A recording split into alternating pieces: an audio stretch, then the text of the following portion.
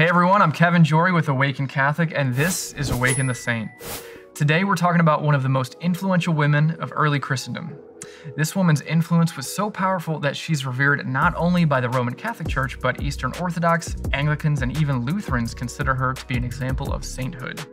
Saint Helena of Constantinople has many reasons to be remembered, but perhaps the most obvious is as the mother of Constantine, who was the first Christian emperor of Rome. Born somewhere around the year 248 AD, Anno Domini, she was a native of the Eastern Roman Empire in what is modern-day Turkey. There has been a lot of speculation about Helena's early life and family origins. Some claim that she was a Greek of low birth, and it isn't clear how exactly she became romantically connected to the Roman tetrarch Constantius. But whatever the state of their union, Helena and the Roman leader did have a son together, the future emperor Constantine I. Unfortunately, their marriage didn't last. She never remarried, but instead devoted herself to her son, who had a deep love and affection for her.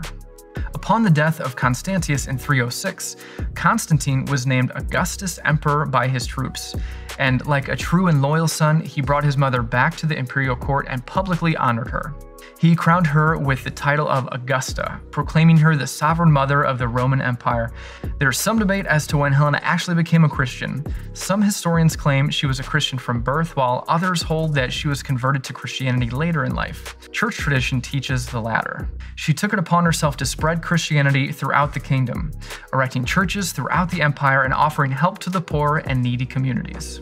In 324, when Helena was around 80 years old, she journeyed to Palestine. While there, she had several more special churches built, one in Bethlehem, near the location of Christ's Nativity, and one on the Mount of the Ascension. It was also during this time that she and her group uncovered the true cross of Christ.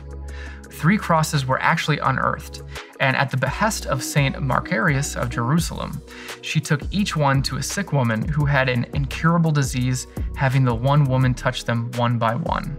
She touched the first and nothing happened. The second one also, nothing happened. But when she touched the 3rd cross, she was immediately cured.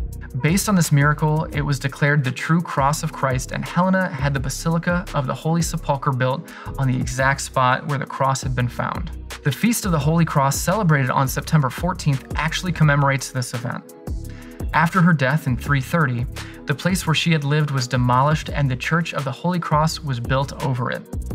Helena was such a holy woman that even her home became a site for Christian worship. And she is beloved not just for being the mother of Constantine I, but also for her heroic dedication to spreading Christianity. Saint Helena of Constantinople, pray for us.